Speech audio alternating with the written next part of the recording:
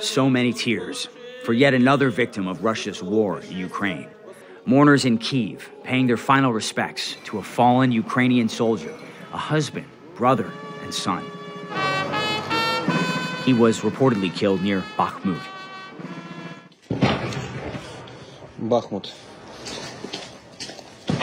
Intense fighting has the city almost unrecognizable. Debris litters the streets. Buildings are on fire. Our house is destroyed. There was a shop near a building. Now it's not there anymore. In this besieged city, across the country, millions are still living without power.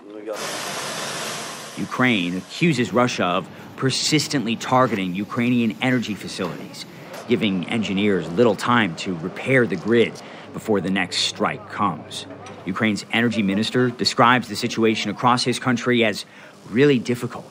Strikes have left Ukraine with a power deficit, unable to meet the basic energy needs of the country. Fears are growing among Ukrainian officials. Moscow could be planning large strikes around New Year's Day. In this small village near Kherson, people are bracing for a bitterly cold winter, a winter without power, collecting firewood and other supplies to protect against plummeting temperatures. We will get through the winter because we fixed the chimney and now we can heat the house. We will get through it. We do not have any other option. Where would we go? On top of all this, a war of words brewing between Moscow and Kyiv. Russia's Foreign Minister Sergey Lavrov issuing an ultimatum. Ukraine must bow to Russia's demands, including giving up occupied Ukrainian territories, or else the Russian army will take matters into its own hands. Ukraine's President Volodymyr Zelensky says that won't happen. He's vowing to retake all captured Ukrainian ground.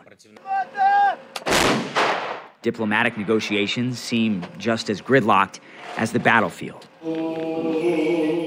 Little sign of peace coming this holiday season in a conflict that continues to grind on.